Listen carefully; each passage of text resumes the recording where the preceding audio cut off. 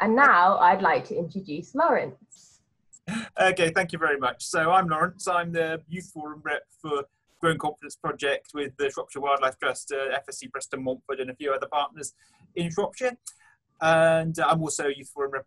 I'm also a youth rep on the steering group, and I'll be your guide to Dragonflies and Damselflies this afternoon. So the year, of course, we all know. Yeah, I am I think my title is Youth Forum Coordinator for Our Bright Future. And that's about it, really. I work for the National Youth Agency, but you've probably heard the spiel before. So I will pass on to Lauren, if that's okay.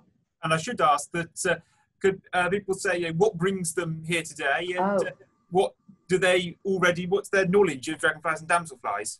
That's a very good point. So I have always seen dragonflies, just in May or June, and in the summer months, she says, and have always pointed out the blue ones, literally not knowing what they're called, how long they live for, anything about their cycle, but just knowing blue dragonfly, and that's literally my knowledge. So zero, actually, absolutely zero. Okay, so Lauren. Yeah, I'm called Lauren. I'm representing the St. Margot's project, Putting Down Roots. I don't know anything about dragonflies. I nearly said butterflies, which shows how limited information I know. I don't think I've ever even seen one. So I live in London and we're not very wildlifey. So yeah, I've got absolutely no knowledge, but I'm very happy to learn. Excellent. I did just look up before coming on some sites local to you, so I'll let you know what they are. Olivia? I, again, very, very limited knowledge. I have a few photos that I'll show to you later. You said to bring a photo, but I probably couldn't say what they were. I know there's the main ones that I know is the blue one and the red one. Well, that's about it. That's where most people start. So, without further ado, I shall gracefully slip over to, come on computer, there we go, some photos. So the Odonata, which is better known to the rest of us as Dragonflies and Damselflies. I put a little bit of Latin into this, but I focused on pretty pictures. So this is obviously they are beautiful animals, and this is a particularly beautiful example, in my opinion. But they are, let's not forget that they are very effective predators, and they have been very successful. This was one of the, this basic body plan was one of the first that insects ever developed when they first appeared on Earth. And the earliest examples of something that looks like this are a little over 300 million years old, which is about 50 million years older than the oldest dinosaur. Now, and some of them, the very first ones, did get very, very big. This example on the left is, according to Wikipedia, from the Museum of Toulouse. And according to them, this has got no scale, I'm afraid, but it has got a 47 centimetre wingspan, which is pretty much 10 times the size of the largest living dragonfly, and makes it about the same size as that model on the right. Now, there's a little bit of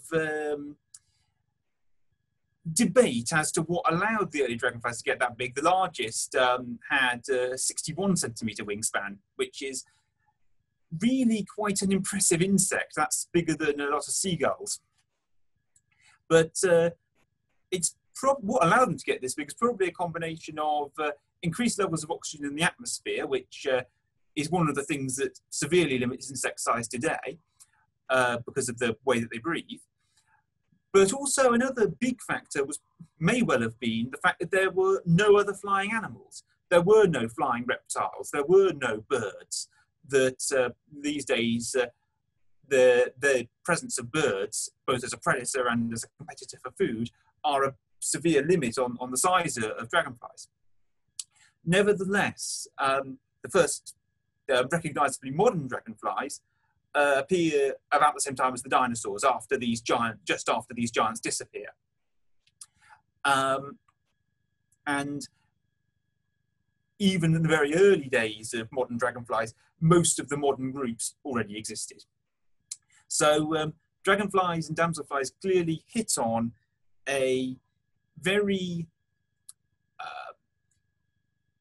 effective body plan and effective design for hunting other flying animals very early on and have never really left it. Now, dragonflies have moved with the times and changed a bit, but broadly they have always looked something like this. This is just an opportunity to point out the differences between dragonflies and damselflies. So dragonflies on the whole, there's quite a lot of information on these diagrams, which, like most of the images I'm sure I've got on these slides, are from the British Dragonfly Society website, which is an excellent resource. Now, don't worry over much about the details on these that have been labelled on these photographs. Simply to say, other than to say that, like all insects, dragonflies and damselflies have got essentially 3 parts to the body. They've got a head, a thorax, which carries the limbs and the wings, so 6 legs, as with all insects, and this abdomen, which is most of the length of the body in dragonflies and damselflies, and in dragonflies and damselflies has always got 10 segments, and the patterns on these segments on the abdomen are usually the best ways of separating species that are quite similar. The other thing that these photographs show quite well is, well, apart from the fact that dragonflies are generally rather more heavily built insects than damselflies. Damselflies are generally quite dainty and slower flyers, actually, is that, well, the 2 other good distinguishing features. One is that with dragonflies, the eyes almost always touch on the head. They're very rarely separate. In damselflies, they're much further separated, they're much further apart, and the eyes are sort of positioned on the left and right side of the head. On this damselfly, I'm hoping you can all see what I'm indicating with the cursor. On the left side of the head, there's one large eye on the left side of the head, and you can't quite see it as well, but there's another large eye on the right side of the head. The other thing that this image illustrates quite well is a reasonably good rule of thumb for telling apart dragonflies and damselflies when they're perched, which is that most dragonflies, when perched, sit with their wings outstretched and open. Damselflies, when they're perched, most species typically sit with their wings closed over their backs, which is partly because dragonflies' front and rear pairs of wings are slightly different shapes, but damselflies, all 4 wings are more or less the same shape, so they can fold them back on themselves very neatly. So this is what we imagine them looking like, and this is how we see them as they emerge, which they will do, which they are right now beginning to emerge. But this is not how they spend most of their lives. They, in fact, spend most of their lives not as adults like this. These are usually only on the wing for a few weeks in the summer. For most of their lives, they look more like this. Now, these are the nymphs, the young that grow up underwater. In some ways, it's more accurate to think of dragonflies and damselflies as creatures of ponds and stream beds than as creatures of the air, because many dragonflies and many of them spend 2 or 3 years like this, and only 3 or 4 weeks on the wing as adults. And they go through a process that's called incomplete metamorphosis, one of 3 different types of maturing that insects can go through. In this case, what that essentially means is that the the larva looks like the adult basically. You can sort of just about see the resemblance. This, I believe, is a hawker dragonfly nymph between this and the adult here, in that it's fairly heavily built. You can sort of distinguish the same three main body parts, but there are some crucial differences. Obviously, the nymph lives underwater. It needs to breathe oxygen from water, so it has gills. And it has a slightly different way of, they're carnivores like the adults, but they have a slightly different way of catching their prey. With the adults, the legs are specialised to form a basket underneath that they use to scoop their prey out of the sky. The nymphs have got this appendage underneath the head called a labium, which is sort of raptorial appendage, like the front legs of a praying mantis, and it shoots out and grabs the prey animal and drags it back into the mouth. This is it's almost like a case of the beast turning into the beauty. Laurence? Yeah? Could you spell what you just called that? The laddie, whatever it was. Labium, yeah. Yeah. L-A-B... Yeah. I-U-M. Ah, perfect. Thank you. No problem. So another little general rule of thumb, although bear in mind there are lots of exceptions to this. Dragonflies, to a large extent, prefer to breed, most species breed in still water, ponds or lakes. A lot of damselflies breed in flowing water, well-vegetated streams and small rivers, that sort of thing. And consequently, damselflies are sort of streamlined against a current in a way that dragonflies don't tend to be. So,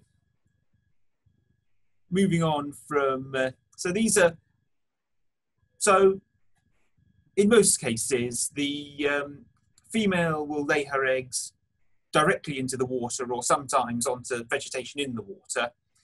The young will emerge and spend quite some period of time as these creatures steadily growing, and will then ultimately, and if you look online, you'll be able to find some wonderful videos of this, will then climb up out of the water onto a plant stem typically, and shed this outer skin and turn into the flying animal that we all think of. Once it's dried out and it's ready to fly, it will then have somewhere between 3 and 5 weeks in most species to find a mate, lay its eggs, and then sadly it will expire, but not before preparing the next generation of dragonflies, not before trying the next generation. Now, I thought I'd include some images of a few fairly common species that will be starting to emerge right now. Now, one that's quite common down near on the River Severn, near where I live, and I'm sort of eagerly anticipating coming out, is this. Although that's not how I imagine it, not how most people imagine it. This is the nymph that right now there'll be many of down in the river near me, feeding on smaller creatures. I imagine it like this. This is an animal called Calopteryx splendens, the banded demoiselle. Now, the demoiselles are the largest damselflies that we have in Britain. They are, there are only 2 species that we have breeding in this country, and the banded demoiselle is the commonest around me, but it's, this is on the right is a male. Incidentally, the photos of adult dragonflies and damselflies that I've included here are all of males.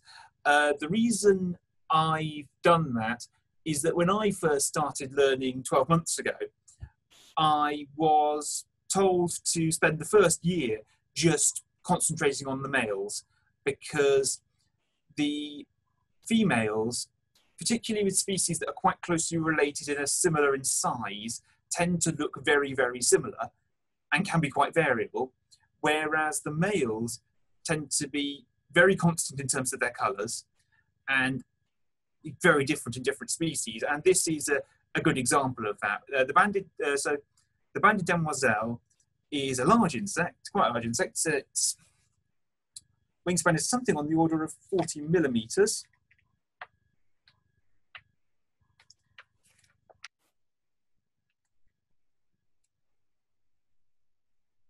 Yeah, up to 36 millimetres.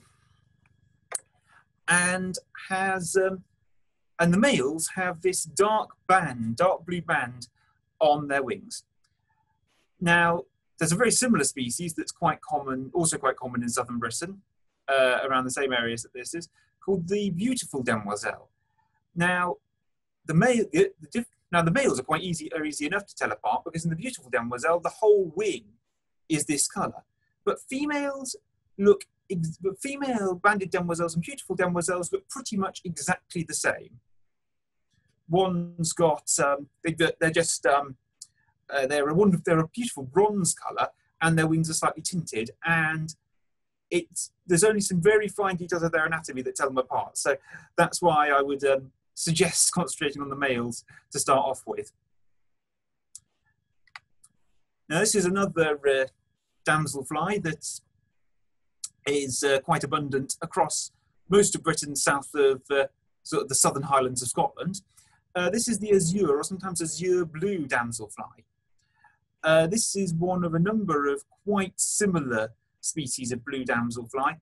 Unlike the demoiselles that prefer rivers, this is a little more common around ponds.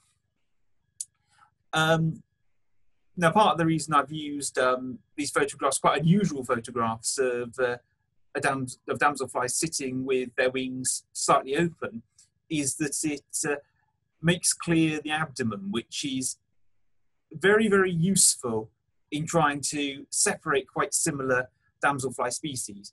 In this case, it's in most cases it's this second segment here, just behind the thorax, second segment of the abdomen, that's pretty key in telling apart blue damselflies. In the case of the azure damselfly, it's got this U shape. Other species, the males have got slightly different shapes on that second segment. So, for example, in the common blue damselfly, it looks almost like a club shape, or maybe like a spade, if you think about the card suit spades. This is in some cases it's very, very abundant. This species is very abundant, and the common blue virtually absent. Other near identical ponds nearby, or seemingly identical ponds nearby, will be heavily populated with common blues and have very few azure blues, and it's never too clear why. And briefly, the large red damselfly is very, very abundant and very widespread, and quite easily recognisable because it's one of only two largely red damselflies that breed in Britain. The other is the small red, which is very much a specialist of acid heathlands, and so you don't tend to see it in many other places. But the large red is very widespread. Now, onto a couple of dragonflies. This is a dragonfly that I grew to love last summer, which is the southern hawker, Aisha cyanea. It's actually quite easy to mistake for an emperor dragonfly. I did at first, but it's got emperors are much more uniform in colour than this and are slightly larger. This is a species of well-vegetated ponds. It's quite a large dragonfly. Its hind wing is approaching 5 centimetres, the wingspan of its hind wings. And it's reasonably easy to distinguish from some of its closest relatives, like the common hawker, on the basis of the patterning of the abdomen. In this case, it's this pattern of green and blue patches, and they're very obvious on this side view. that distinguish it. The common hawker has got a different patterning of blue and green in the male again. The female southern hawker, a lot of what is blue on the male here is green on her as well. And another, one last dragonfly, a very widespread dragonfly, considerably smaller dragonfly, is the common darter. This is one of a couple of red darter species that are reasonably easy to tell apart on the colour of their legs. With the common darter having white patches on its legs. The other similar species with which they're sometimes confused, and I could find an image of for you, is the ruddy darter, which has got completely black legs. This is a pond-dwelling species, and like most, it's described as very restless, which I can attest to trying to catch one with a net, which is rather difficult. They don't have their reputation for agile flight is not for nothing, and aerobatics is not for nothing.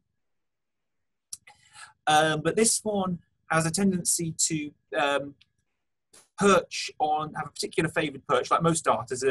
Unlike the hawkers that get their name from patrolling the air over a pond, for example, the darters tend to return to the same perch repeatedly when they see some tasty creature fly by, some potential prey item.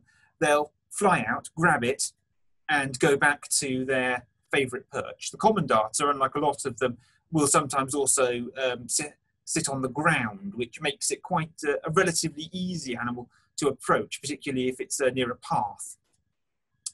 But this is again another species that's very common across almost the whole of Britain. But a very much smaller animal. The wingspan is barely 2 centimetres for this animal. Let me check.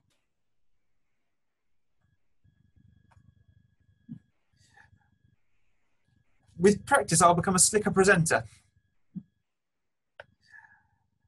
Yeah, 25 to 30 millimetre wingspan for the common darter. Now this is the end of my examples, so if anyone has any questions or any photographs they would like to share, I would be delighted. Olivia, did you want to share your photos? Yeah, I'm just trying to see if I can send it to myself so then I can share the screen with you so it's easier to see. I think I'll stop sharing my screen now. Yeah, that's cool. Or if you just have them on a phone, you can just hold it to the camera. I think we tried that last time with the wildflowers. It sort of worked, I feel like, yeah. If you want to, if there's... Oh, go on, go on. Kat's joined us. Carry on, Olivia. Right, hold on, let me share. I think it's the common darter. May well be. Can you see it? Right.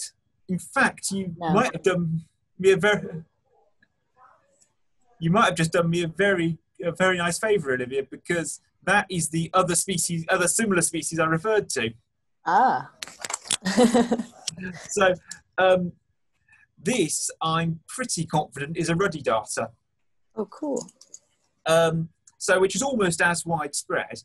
The main thing I'm going on is that the common darter, you may well notice in the photographs, has got an abdomen with a pretty constant width all the way down.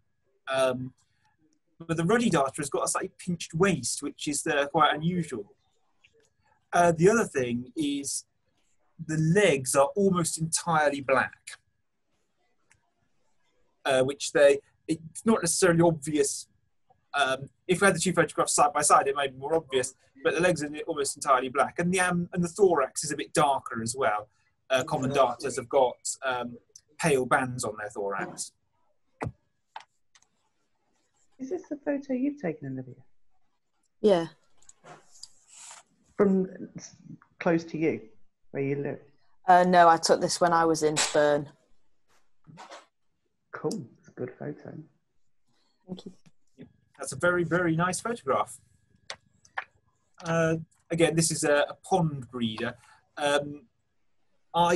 It's one that two species that I like to separate quite quickly because it's the Field Studies Council Centre at Preston Montfort, where I started to learn dragonflies. Both the common and ruddy darters are very common around their pond, or one of their ponds. So you learn to tell them apart quite quickly. Should I stop? Yeah. I just like to point out that I think for years, as in over 20 years, I thought they were dragonflies, and I actually think I've been seeing damselflies. Is this a common thing? Because I feel like there's a blue one that I've been seeing a lot, and it's just all blue. I don't believe it's your was it common hawker that you'd brought up on screen? I don't think it's that. I want to say it's the azure. Oh, was it the azure? Azure damselfly, but common blues look quite similar. And then it's most likely to be one of those two. Then there's quite a lot of other, not quite closely related blue damselflies that look quite similar, but are much more restricted in range, and aren't as abundant. So maybe I've been seeing damselflies when I think I've been seeing dragonflies. Possibly, yes. Shall I, wait a minute, if I can get up the right website. I think I've been thinking that for years. I think I've been thinking that for years. Probably. Did I miss the beginning bit? Did you explain how you can tell the difference? Is there a difference? Yeah, I think, Laurence, don't get me wrong, this is going to be a test now to see if I was listening. I feel like it was to do with the eyes. So if the eyes are further apart, they're dragonflies. Is that right? Is it the other way around? Other way around. Wait a minute, I'll get my comparison again. Oh dear. So if the eyes are further apart, they're damselflies. And if the eyes are closer together, they're dragonflies. So yeah, I've got my there we go. Yeah. Here's the comparison slide again. Yeah. So the way that it's not a terribly scientific thing to say, but the way that I tend to tell them apart, my first thought is basically how heavily built is the insect, because I suppose it's more difficult when they're not side by side like this, but dragonflies are quite bulky insects and damselflies are rather more lightly built. But yeah, another quite important thing is that, and I should have mentioned this earlier really, in comparison to the width of the thorax, the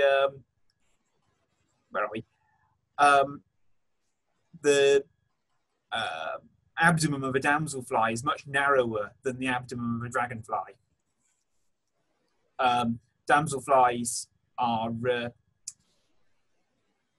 again, all things, they're slighter creatures, so they tend to have a slightly, proportionally to their length, narrower thorax and narrower abdomen.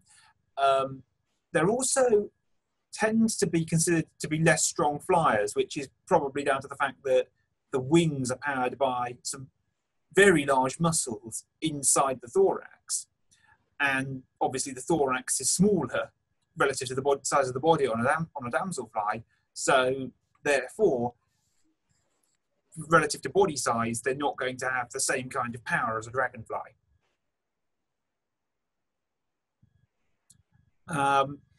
But yes, if it looks broadly like this, this is looking at the second segment, it looks like it's an azure blue rather than a common blue. If it looks broadly like this, again, and the other thing is, yes, as you mentioned about, as you said, the eyes, they're separated on a damselfly, but they tend to meet at the top of the head on a dragonfly, almost without exception. And the other thing to look out for is if the animals perch, it will, a dragonfly almost universally, dragonflies sit with their wings outstretched, and damselflies usually sit with their wings closed. So generally, if you see an insect sitting with or an odontid sitting with its wings outstretched like this, it's almost certainly a dragonfly. If it sits with its wings closed like this, it's almost certainly going to be a damselfly.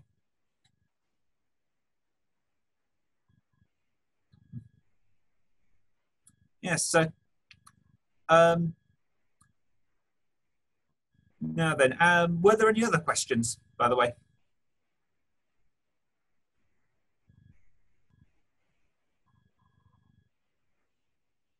I guess what well, I don't know if they come out all at the same time, or what should I be looking out for in the next few weeks? Like which ones are the earlier ones?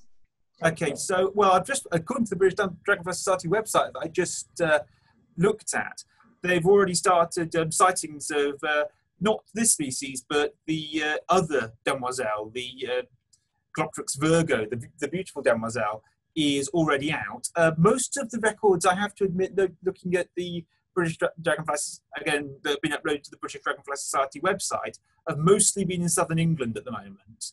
So I would guess that their spring's already advanced enough for them to come out. But these are sometimes out before the end of April, although they're not out here yet. So for those of you up in Yorkshire, I think it might be a little while. But over the next few weeks, I've quite deliberately, when I was putting this together, I chose species that are going to be out soon. So these will be out within the next few weeks. Again, the azure damselfly and other blues should be out by the end of this month. Similarly, for the large red, will be out by the end of May. The southern hawker, if you're anywhere near a pond, a sort of well-vegetated pond, will be on the wing. Its sort of peak season is June and July, and that's actually generally true for most dragonflies. Their peak season, most dragonflies and damselflies in Britain, their peak season is June and July. And this will also be true for the common darter, which will be out and about should be out and about by June. Again, peak season, June, July into August.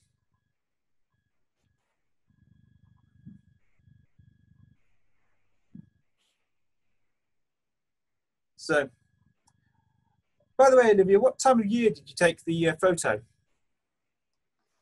It was in September. Yeah, I believe.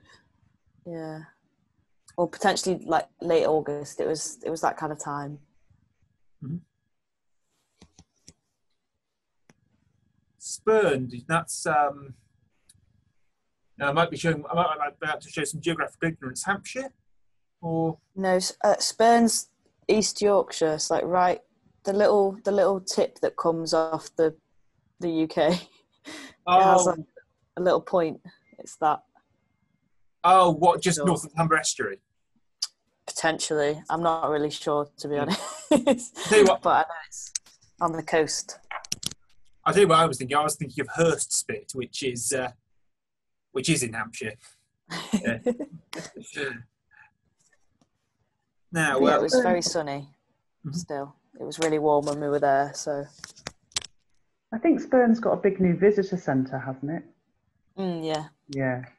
I haven't been yet. I need to go. So these are these are going to be out. Most of these have got quite long flight seasons, so they'll be emerging from. Well, some of them will be. Certainly, some species are already emerging. There's quite a number of damselflies I noticed on the that are being recorded. As again, damselflies often have earlier flight seasons than dragonflies, but there's a big overlap. So possibly more damselflies, possibly we'll like to see more damselflies earlier in the season and more dragonflies into September, because particularly these darters, like the common darter and the reddy darter, are likely to be on the wing well into September. I saw a southern hawker in November last year, still on the wing in one of our local nature reserves, which was a wonderful thing to see that late in the year. In terms of numbers, are there any which are sort of in danger or vulnerable in terms of sort of wildlife statistics? Do you know? There are quite a lot of species that breed in Britain. I mean, globally, of course, it's the same. It would be the same old. It's the same old story of species with restricted habitats that are being cleared having problems. Specifically in Britain, which of course I think we all, it's easy to forget and we all often do forget, is the worst, well, among the worst offenders for biodiversity loss, if not. We have got a lot of species, quite a number of species that are very restricted in their habitats. So like I mentioned, the small red damselfly that essentially breeds in acid pools, and if for whatever reason those pools get drained or that environment gets removed in some other way, then it's going to struggle because it will have lost breeding habitat, and that's that really. And there is some concern around some of the more restricted species, not that they're necessarily in immediate danger of going locally extinct, but that they could, it wouldn't take much of a change in land use practice in a few areas to make them threatened. So like there's some wonderful species called the white-legged damselfly, which is a, it's quite restricted in where it can breed because it prefers breeding in muddy, slow-flowing rivers, and it tends to hunt over pasture land.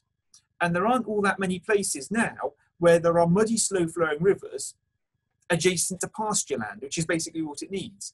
There are, again, the reason I have seen it, and the reason that I've seen it is that I happen to live near a muddy, slow-flowing river flowing through pasture land, which is wonderful. But nationally, he's in a few problems because that's not a set of environments that occurs together very much.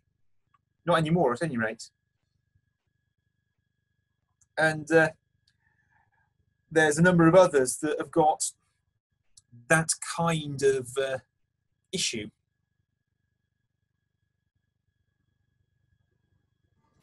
Has anyone else got any questions for Laurence?